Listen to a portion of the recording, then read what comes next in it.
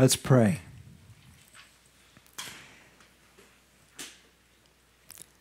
O Father God, who commanded the light to shine out of darkness, to shine in our hearts, we pray today that the light of the knowledge of the glory of you in the face of Jesus Christ will be seen as we follow your leading in the past and through your word. We pray in Jesus' name. Amen. You know that wonderful quote, "We have nothing to fear except as we forget how the Lord has led us in our past and our history." We're going to take a little jaunt through history today. Feast in the dark. Well, people have been in the dark for a long time, and light is beginning to show. It's shining again. There's been darkness in various times through history. And let's turn to Exodus chapter 10. There was a dark time. And the children of Israel, just before they got out of Egypt, Exodus chapter 10. And let me tell you what verse it is here.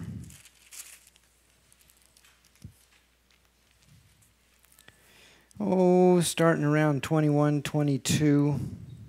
Let's start 21. Darkness was over the land of Egypt, even darkness which may be felt. Have you ever felt darkness before? You reached out to try to feel something in the dark, and it was that dark, penetrable dark. It just kind of oozed in and obscured everything. A thick darkness, verse 22, in all the land of Egypt. 3 days. It's a long time. Be in total darkness. It's solitary confinement. Almost. They saw not one another, neither rose up any from his place for 3 days. But, verse 23, all the children of Israel had light in their dwellings. Children of God are not in darkness. They have light. And down through the ages, God has preserved his light, even in the darkness. There was another time. Now, this darkness, was a plague. It was the 9th plague, just before the last plague, when the last one that set them free, just before the deliverance. And there is often, it's darkest just before dawn, right? The last plague, Passover.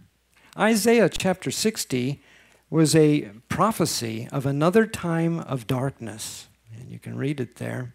If you turn to Isaiah 60, you'll notice that it begins with light. But this light comes out of darkness. It was darkness that shall be it shall cover the earth, and gross darkness the people. Right here. So just before deliverance in Egypt, out of Egypt, there was darkness for 3 days. You remember when Jesus was on the cross, there was darkness for the space of 3 hours. We're going to look at a much longer time period, longer time span, called the Dark Ages, which lasted for 3.5 prophetic days, right? Did any of you get up to see the eclipse of the moon? Yeah, 5 o'clock-ish, around there. I took a picture of it. Sort of came out. I'll show it to you in a second. But what's the moon? What does it mean when the moon goes dark? Where was the moon in prophecy? The woman standing on the moon and clothed with the sun. Now when the moon is darkened, what does that mean? What is that saying to us about the church? What happened to the church? They're in the dark about the moon. And there's something about that was obscured. The earth got in the way of the sun and darkened the moon. So when worldliness darkens the church, it loses some important truth, light. Well, there's the picture, first picture I took, and the moon's, it's up there. Can't see it very, so I zoomed in. It looks a little better. And I hope you can see the rosiness of it there, the red. Yeah, the camera helped bring that out better than my eye. It did have a reddish cover to it. We waited around through the darkest part. It never did, for that top cap kept staying white the whole time. But that was an eclipse of the moon by the earth. There's a lesson in that, isn't there? What happened in the early period of time after the church had been established for a while, there was changes. There was, as Paul talked about, a falling away. And Constantine, that Christian emperor, who convened a council in Nicaea, there in Turkey, just outside of town on the edges of Constantinople, city he named after himself, had two things on the agenda. One of them is famous for the Council of Nicaea, which is the Nicene Creed. But the second item on the agenda was this matter of Passover. You see, there was a growing distance. The church wanted to distance itself from the Jews, and they were keeping Passover on a certain time that was determined by the moon. And the church had wanted to distance not only the moon aspects, but the Sabbath was a problem. That identified them with Jews, and Jews were always getting into trouble, and they didn't want to get in trouble, and so they wanted to go to a different day, the Sunday. And Easter became tied to the sun, and it was always going to be on a Sunday. So that was the second thing that was determined, ruled. That's the way all the church is going to keep Passover, which they called Easter now. They have a different name as well. Reminds you of Jeroboam. He split away from Judea, went up north. First thing he did, change the feast, change the date, new worship center. And the Dark Ages began. Not officially yet, but we were in darkness there, right? We can see that the darkness was beginning. What happens also, often when you have a lunar eclipse, the moon is darkened, either 2 weeks before or 2 weeks after, the moon comes around in position again, and there is a solar eclipse. They often go together. What happens when the moon gets in the way of the sun? Can't see the sun. Now the sun is darkened. What is that happening to us? We lose sight of Jesus. What happens when we lose sight of Jesus? And the church has gotten their focus and their eyes off the Son of God. These two things seem to correspond and travel together down through history, and we're going to follow that as we go along. The Dark Ages began, and we know in Daniel 7, where we see this fourth dreadful beast. It has 10 horns, and among them comes up a little horn. And as it comes up, it uproots 3 horns. What were these 3 horns that were uprooted? Why were they uprooted? And what did the little horn have to do in uprooting them? The first one in history was the Huruli, also known as the Lombards in northern Italy. And they were eliminated in 493. Now this is over 100 years, 150 years after the Council of Nicaea. But things had developed after that council. There was a polarization in the church. Those who didn't want to follow the churches that was in league and in power with Rome and its teachings, which were getting more and more out of Scripture and more into tradition. And so these three horns had something in common. We're going to follow this along. They all believed much the same thing. They rejected the beliefs of the Roman Church. And this was a thorn in the little horn, side. And marshaled armies against them. The Carthaginians, also known as the Vandals, in North Africa, were also Christians. Hurrieli were Christians. The Vandals were Christians. They were attacked and disappeared from history in 533 with the siege of Carthage. The Ostrogoths, the Eastern Goths, came from the Balkans. Serbia, Croatia, Bulgaria. In recent years, you remember we had some wars over there. Croatia and the Croats and the Serbs, and they were fighting. It was really a religious war. You don't hear about that. You think it's all political.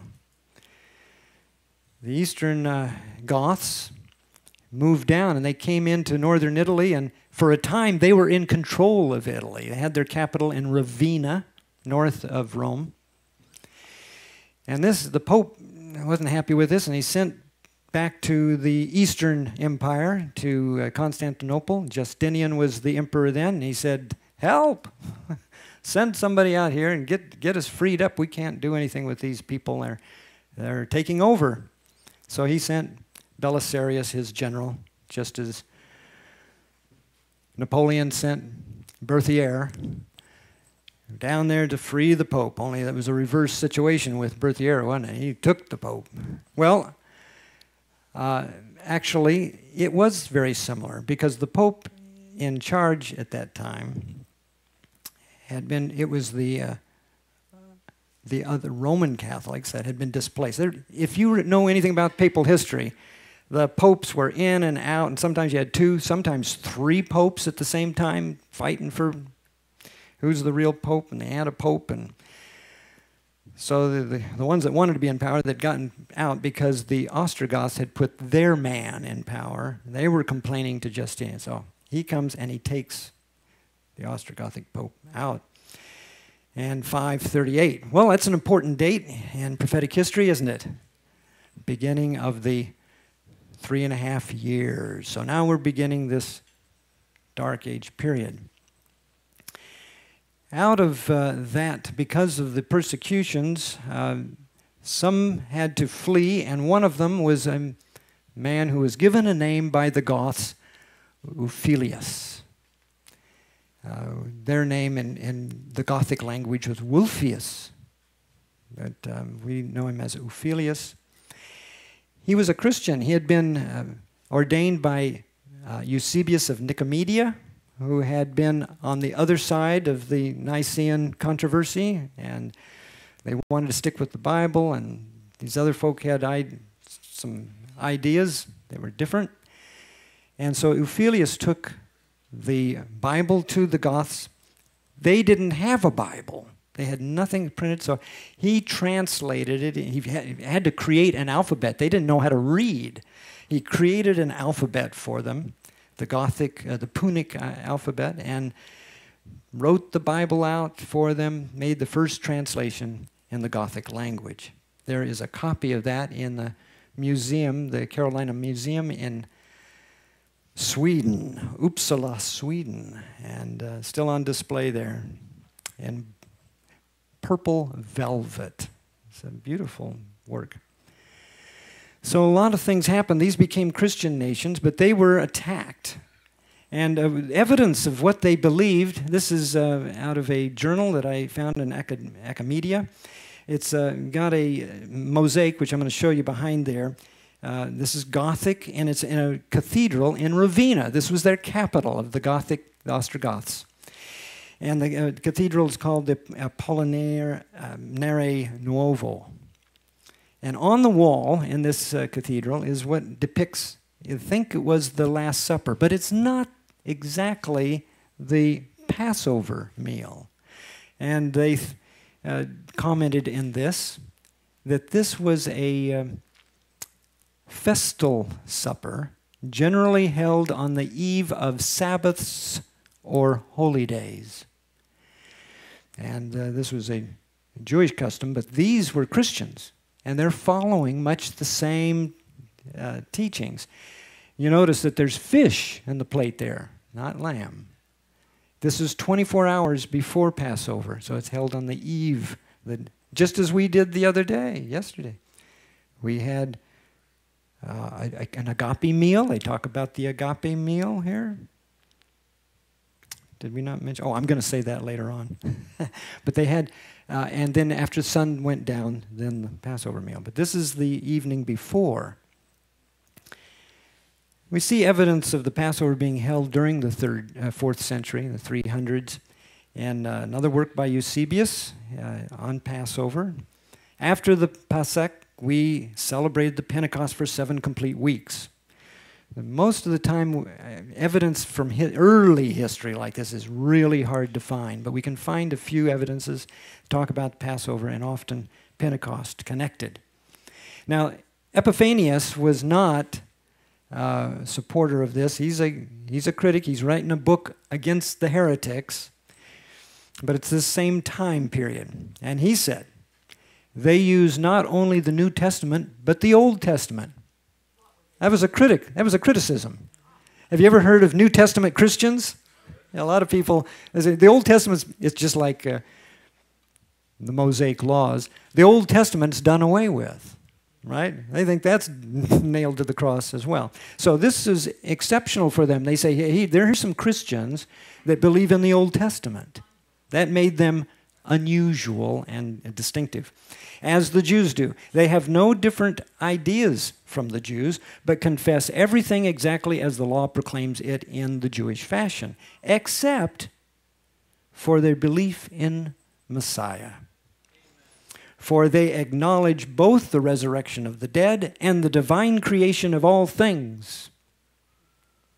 The divine creation. They're talking about the Messiah, is the divine Messiah.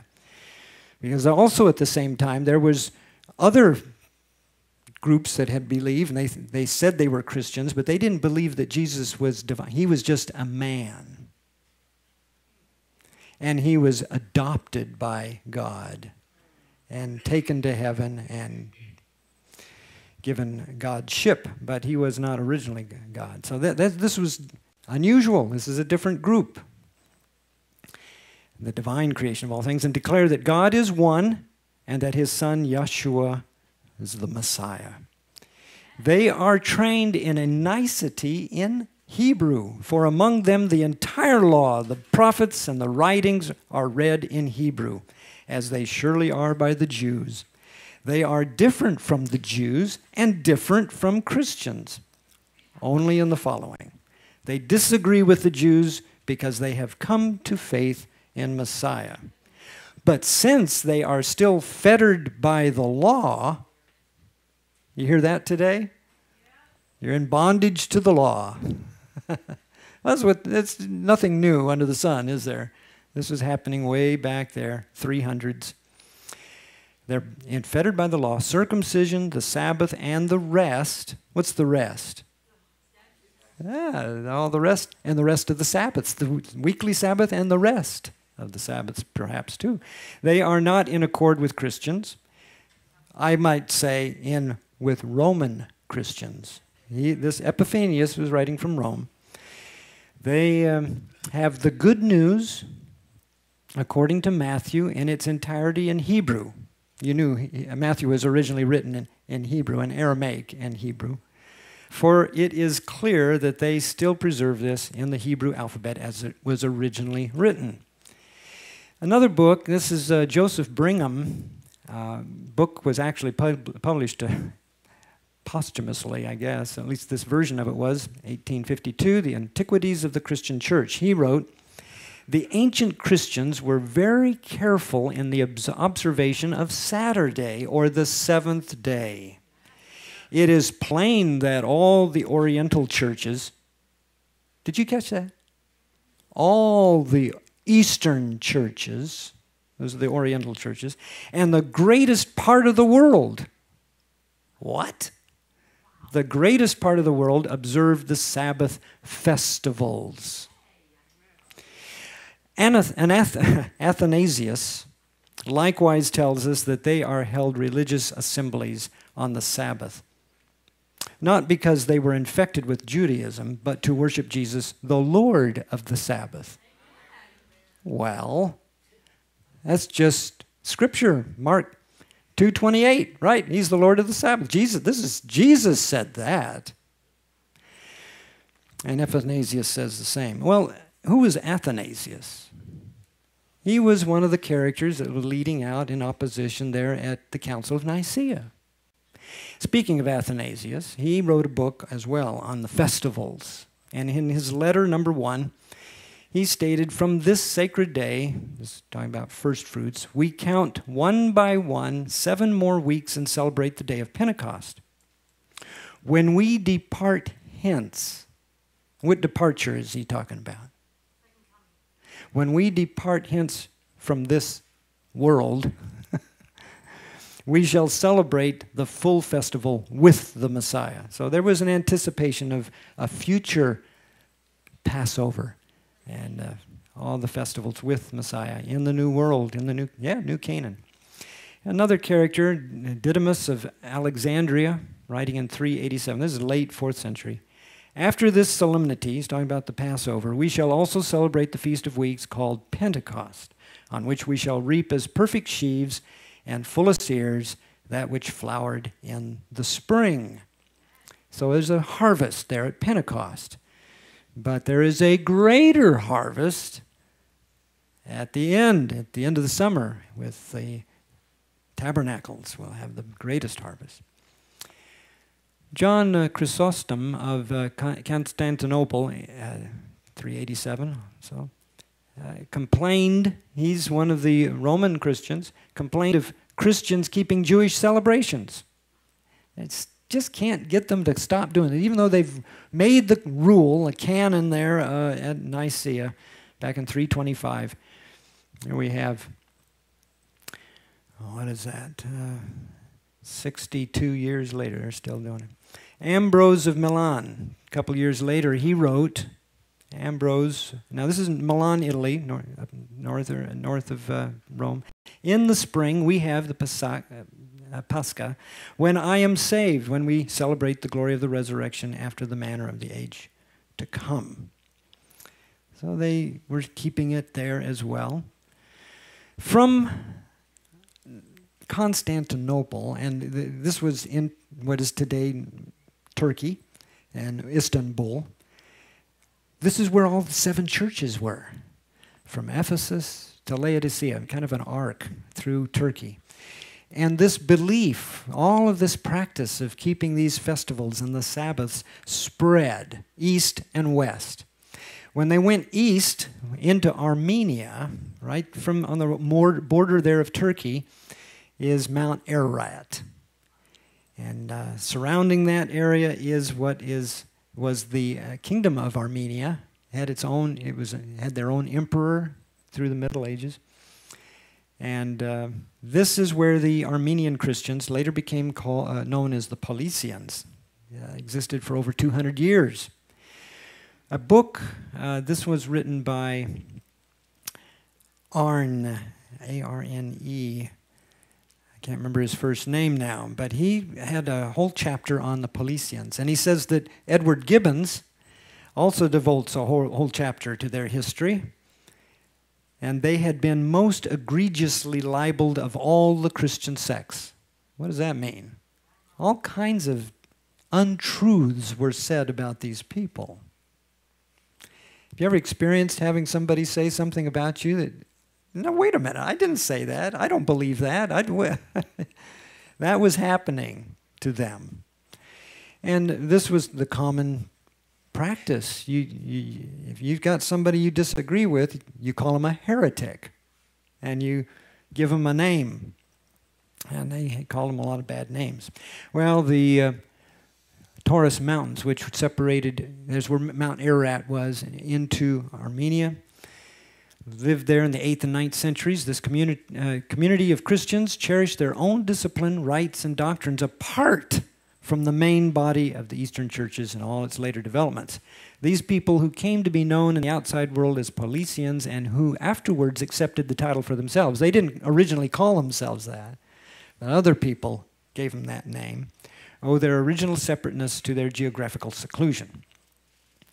And therefore it's quite arguable that they should be regarded as representing the survival of a more primitive type of Christianity rather than as the followers of a heresy which sprang up nearer the time when they emerged from the daylight of history. Now he mentions Conybeare. Fred C. Conybeare discovered while he was over there a book in one of their churches, and he made a copy of it.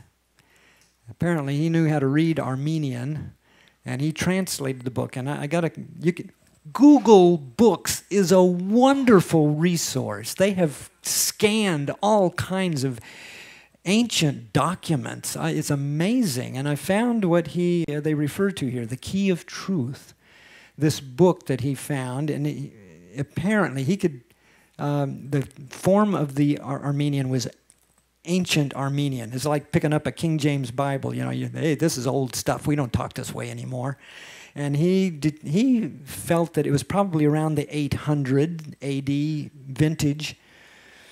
And he made a book of it. Here's the copy off of Google Books, The Key of Truth, Manual of the Paulician Church of Armenia.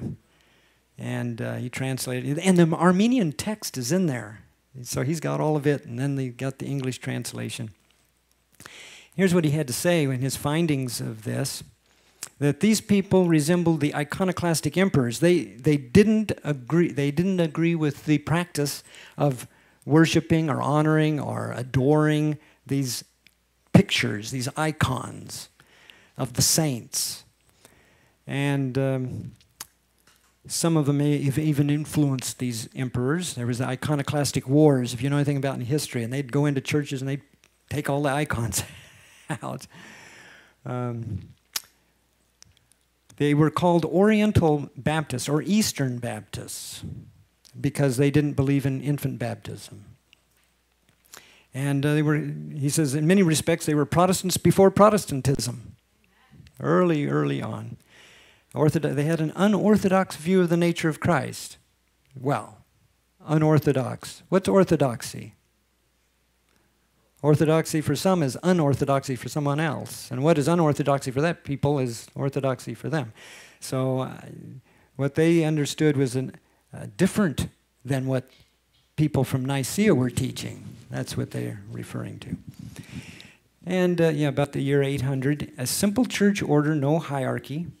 Infant baptism, we mentioned, repudiated. In fact, they believed you had to be 30 years of age before you got baptized, because that's what Jesus was.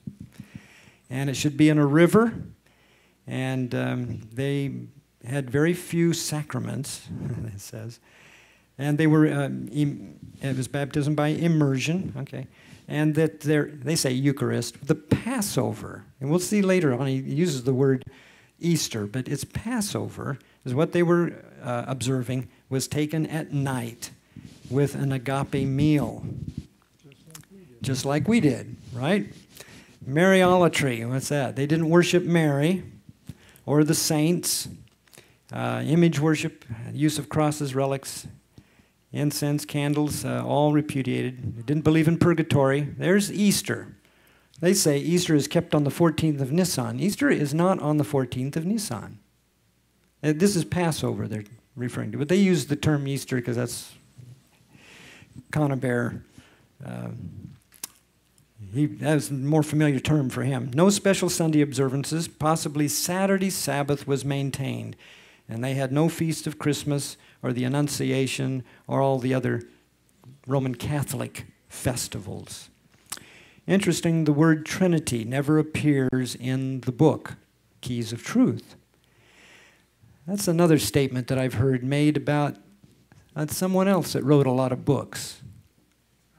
Ellen White never used the word Trinity or triune or co-eternal or any of those Nicene terms. So out of Armenia on the east, the same thing was happening on the western part of Turkey. It spread in both directions. And over here in Bulgaria, as the Paulicians they became terribly persecuted. And many of them were transported off to other countries, hoping to get rid of them. But over on the other side, it used to be called Thrace, nowadays Bulgaria, and from there spread into other regions, Serbia, Romania, which we will be visiting later this month. I'll try to find out some more. I'm going to go do some archaeology and see if I can find more evidence of the spread of these beliefs there. And the Bogomils. Boga is Slavic. Victor, God. Bog. Mil is love. So these were God lovers or loved of God. And that was the name that they went by. This is about 1,000. The middle now, we're in the mid section of the Dark Ages. And this, you recognize Andrews University published a paper, dissertation by Doisian Zivedinovich, Sabbath in the Eastern Church. Said that the Bogomils also stressed on the law of Moses, with the exception of the sacrifices, and accordingly, they practiced circumcision, abstained from the unclean meats, they observed the Sabbath as a day of rest. They disbelieved in Trinity, but accepted Christ as divine. I find that an interesting statement because it sounds like they think maybe this is a contradiction. And that's often the prevailing understanding, that if you don't believe in the Trinity and you don't believe that Christ is divine, you have to believe in the Trinity in order to make Christ divine. That's a false statement. But we'll find that this follows together throughout history. Members of the movement at Milan, now this is from Blunt's Dictionary of Sects and Heresies, another group called the Patarines, which is named after a part of the city there in Milan called Pataria, said they observed the law of Moses, except as to sacrifices, circumcision, the Sabbath, the distinction of clean and unclean foods, and appealed to the scriptures of the Old and New Testaments. They're saying, many of these sources are saying the same thing about the same peoples in different times and different places, but you can see it's the common spread of this truth throughout the Dark Ages. Here's a map that shows the progression of the Paulicians there through Turkey, across the Bosporus at Constantinople into Bulgaria. They were known as the Bogomils, up in Bosnia, Croatia, up into northern Italy. There's Milan, there's where Ambrose was. Remember Ambrose? And the Valdins, up in the mountains, the Alps between France and Italy, and Switzerland's in there. Albi, you see Albi there to the left of Valdens. That's where the Albigenses were, southern France. Lyon in France. It was the poor men of Lyon that had to flee from there up into the mountains and became known as the Valdenses, But they were just one group of many. We often hear of the Waldenses, and we talk about the Waldenses, but there were many other groups. Went all through Europe, even up into London to the British Isles, down into Spain as the Cathars. These were also known as the Visigoths. There's where the Western Goths were. And lots of persecution that they faced. Actually, the result of their beliefs is what led to the Spanish Inquisition, as we'll see in a moment. So during the 12th century, the Waldenses, the Albigenses, the Paulicians, the Cathars, the Bogomils, the Pasaginians, that's an interesting name, they lived in the passes between the mountain. They were the valleys and between them, the passes of the Alps. Patarines rejected the Catholic feasts and fasts. And here's another work called The Waldenses, sketches the evangelical Christians in the valleys of the Piedmont, 1853. The Waldensian Synod anciently met every year in the month of September, the 7th month. They were meeting then. This is John T. Christian, History of the Baptists. And they trace their origins back through the Anabaptists, but they continue to go back as well. The Anabaptists continued observing many of the same external points as the Waldenses, such as they viewed the Old Testament of great importance, retained the Waldensian translation of the Bible, which had the epistle of Paul to the Laodiceans. We don't have that letter of Paul. Wouldn't that be interesting to read? I'm trying to find a copy of that. Continued to worship using the same forms of prayers and hymns, the same observations of the Passover once a year, the same view toward congregation buildings, free from idols and crosses, simple praying dress, all showing that the 16th century Anabaptists descended from the Waldenses. So now, remember, we saw that England, London, they actually got up into Britain. This is in Oxford, England. A group called the Publicani were condemned for rejecting Catholic practices and keeping the law with all its ordinances. Here's the Pasaginians again. This is from Encyclopedia of Religious Knowledge. A denomination which arose in the 12th century called the circumcised. They seem to have been a remnant of the Nazarenes and have distinguishing tenets. One, that the observation of the law of Moses in everything except the offering of sacrifices was obligatory upon Christians. First, they teach, this is Bonacursus. He is writing from Rome. He's one of the Roman Catholics. There was Roman Catholics, there's Greek Catholics. We found a place that talked about the Apostolic Catholics, which was in England. Against the heretics, they called the Passagi.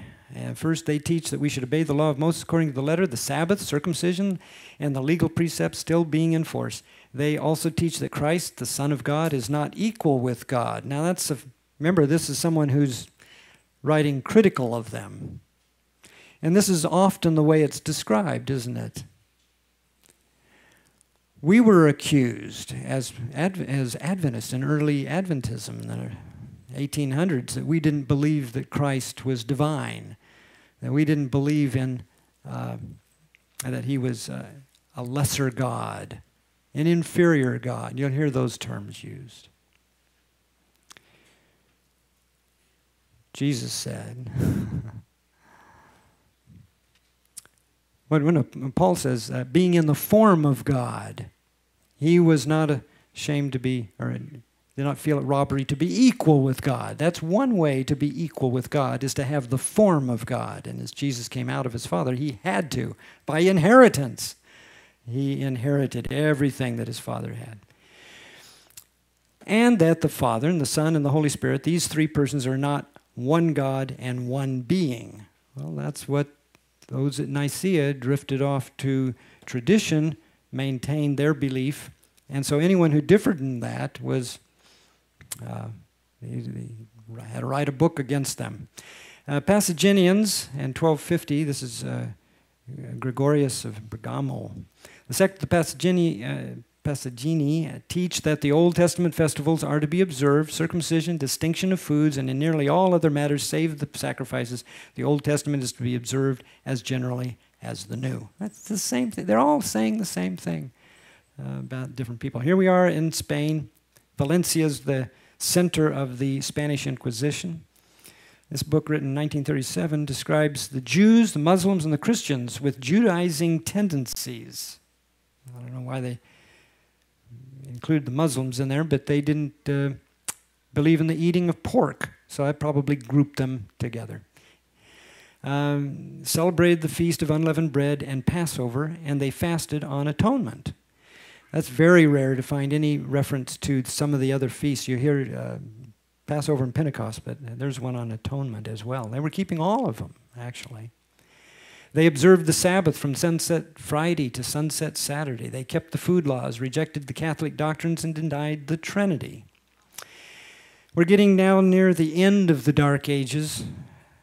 Sabbatarians of Transylvania were moved back. Now we're back into Hungary, Bulgaria, Romania, that area. Andreas Ossi compiled the old hymn book of the Sabbatarians with 110 compositions, 44 related to the Sabbath, 5 belonging to the new moon, 11 to the festival of Passover, 6 to the Feast of Weeks, 6 to Tabernacles, and 1 to the Day of Atonement. You have any of those hymns in our songbook? Wouldn't that be interesting to see that? I've got one of them here I'm going to read to you. This was written by Samuel Cohn. He was a Jew, Cohn, priest, is the word in Hebrew. Cohen, and his book, The Sabbatarians. And so I went looking for it on Google Books, and I found it. It was in Hungarian. But Google Translate, all you have to do is, and this was in Budapest, 1889. Okay, there it is. So I typed in, I couldn't do all the little accents and stuff, but you type in the letters into Google Translate, and it comes back. I found the page where his name is, Yossi, and this phrase right there is this old songbook. So the old Sabbatarian songbook, Sombatos, that's Sabbaths. The old Sabbatarian songbook, like all the other Sabbatarian literature, unpublished, lying to a variety of books and manuscripts in, but it was more luck than this literature, more products. The Times, oh dear, I can't know that road, training of human hands, which lit the bonfire, Sabbatarian 4 books, rather spared. This was not working. I mean, it's okay. It kind of gives you a little idea what they're saying, but it wasn't perfect translation. So, but I knew I was on the right track, and I kept looking, and I found another copy. This is in English. The Sabbatarians in Transylvania. There it is by Samuel Cohn. They keep the Sabbaths and holy days in the feasts, as well as all the other original doctrines of the apostles. They celebrate the Passover of Israel according to the command of our Christ. This is a Jewish author. And he goes through there and he says, these are Jews. He thinks he wants to identify them as Jews, but then he says, no, they believe in Christ. Jesus is the Son of God and being divine, and they couldn't figure that out. And I found another copy. This one was in German, but they had an English translation. And this is one of the hymns out of the hymnal. All pageantry, I'm sure it probably rhymed or it sounded different in their language. All pageantry not from the Bible word most certainly arrives from Italy. Of this truth we bear witness. Hearts be stirred. As far as Rome itself, the Pope's city, just ask the Pope. He shall himself confess. His celebrations do not come from God. The Jewish statutes God alone will bless. Well, that one rhymed. Where popes unholy refuse to trod, he may claim that the Bible is divine, but his grand liturgies are not found there. He does not say they are not Rome's design. That one rhymed too.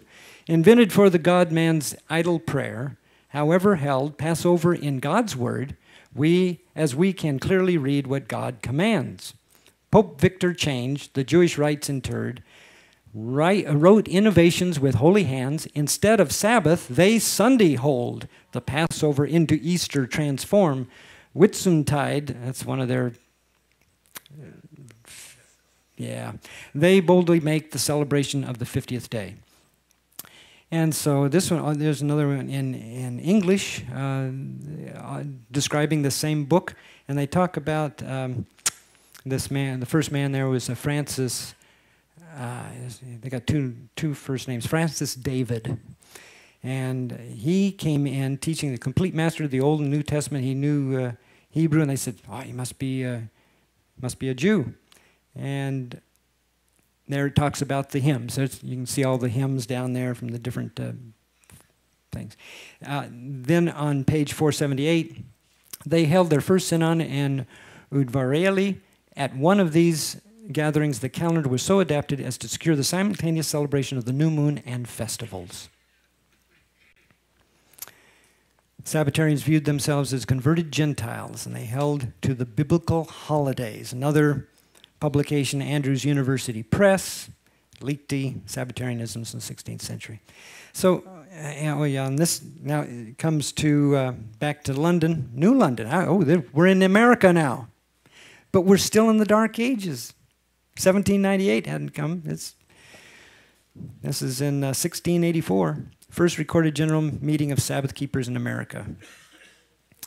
And in Martha's Vineyard. So we talked about the eclipses, but you know after an eclipse, what happens? Moon comes out. Sun shines again. Restoration, Reformation will restore the truth. And it did, to a great degree. But then that was just the sun. We got to get the sun out. It provides light, and then there's more light. When the moon eclipses goes away, more truth is restored to the church. And people call it new truth. It's really old truth, isn't it? And it's been sustained and protected by believers all down through those dark ages, light in the darkness. I hope that gives you great courage that these are not just idle fables, beliefs, but God's truth. Let's pray. Thank you, Father, for your goodness, your protecting hand. We're honored to know you and know about you and your Son and your indwelling Spirit. And we ask that all of us be united through that today. We pray in Jesus' name. Amen.